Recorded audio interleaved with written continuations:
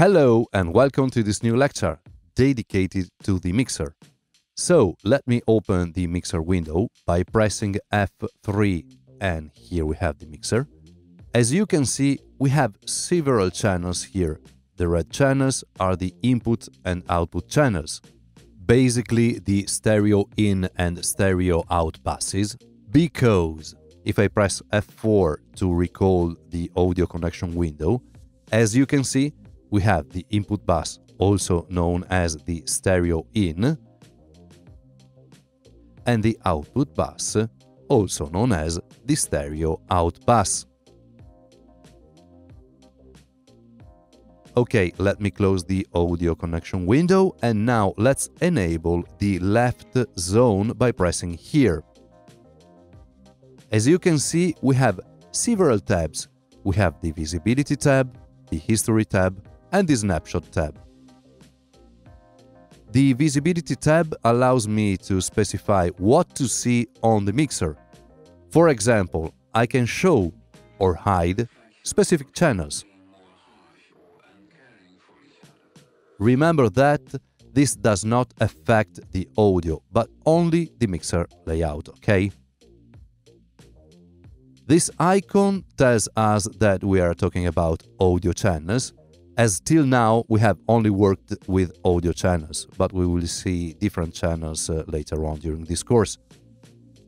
On the Zones tab right here below, I can decide to lock the channels to the left or to the right zone of the mixer window. For example, I can lock the stereo output to the right zone, and even if I scroll the mixer from left to right, the stereo channel will be locked and always visible on the right zone of the mixer. Now, in the History tab, as we have already seen in the History window, if I do some edits on the mixer, I can undo them, but I can also do the same with the undo redo buttons right here. Finally, from the Snapshot tab, I can store and recall mixer snapshot very quickly. For example, if I take a snapshot from this button, you can see it has been stored here. Let me do a variation now, and I'm gonna save another snapshot, so that here we have the second snapshot. Again, some other variations and another snapshot. So, from the Snapshot tab, now by pressing the Recall Snapshot button, or from the drop-down menu right here, I can recall the first snapshot,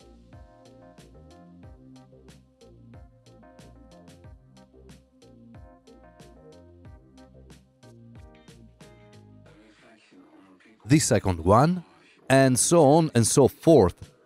Going ahead from this button, I can search for a track by typing in its name, for example, clap, and I can select it directly from the result list like this. Okay, now let me close the left zone, and from the setup window layout here on the right hand side of the mixer, let's enable the channel recs. Here we have all the recs, and from this menu we can decide what to show on the mixer. For example, we can also enable the meter bridge here, and this is my preferred configuration. And from this menu I can show the routing, the inserts, the equalizers, channel strips, and the send tabs. We will of course have a closer look at everything later on during this course, so don't worry.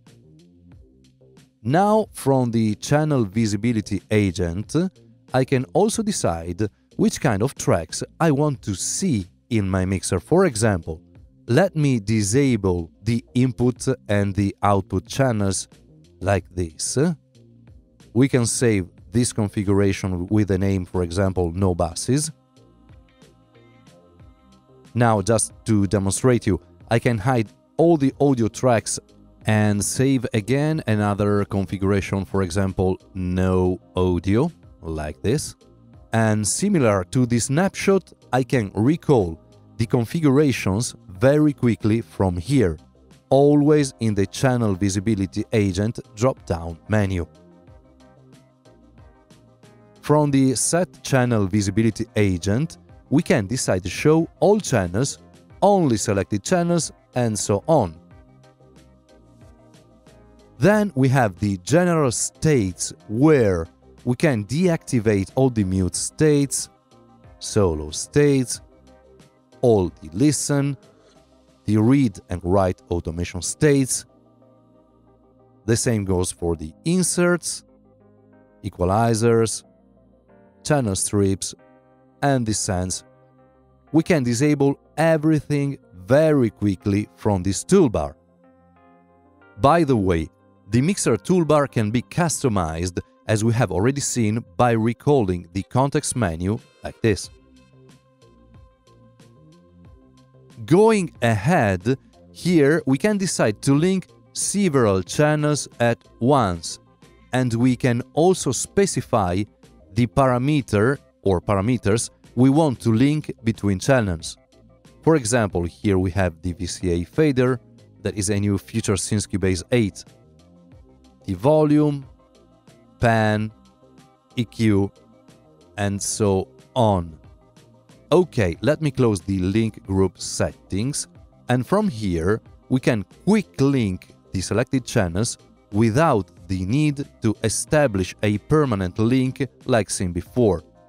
So let me, for example, select a couple of channels right now.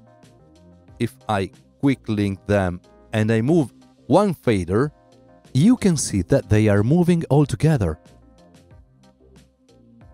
By the way, they are moving respecting the relationship they have each other.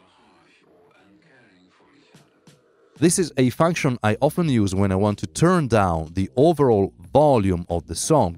I can simply select all the channels and quick link them, move down the faders while maintaining the relationship between all these channels in the song. Going ahead, while maintaining active the quick link, if I press the absolute value, I will force all the linked channels to have the same value for a certain parameter. You can add it from one channel and reflect the same value to all the channels at once. While if I use the suspend function, I can freely edit what I need on a mixer parameter without affecting all the linked channels like this. We can also expand and shrink the width of the mixer channels. And we can also do it on rack level. So, for example, let me expand the Insert tab. We can expand and shrink the height of the rack itself.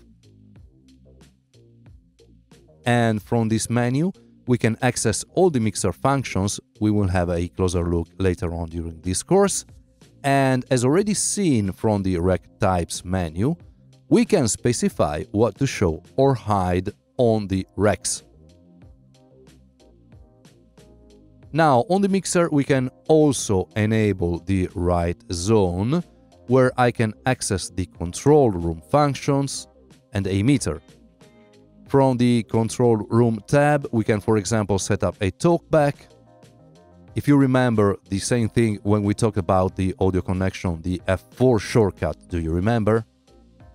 Or if I have more than a couple of speakers, I can enable another master bus and other particular things that we will not treat during this course. Going ahead, we can also access a meter that will indicate to us the overall volume of our song.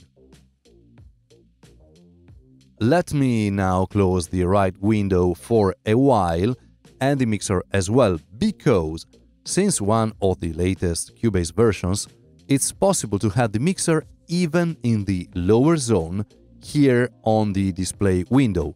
You just need to enable it right here. And from the Mix Console tab right here, we can decide what to show.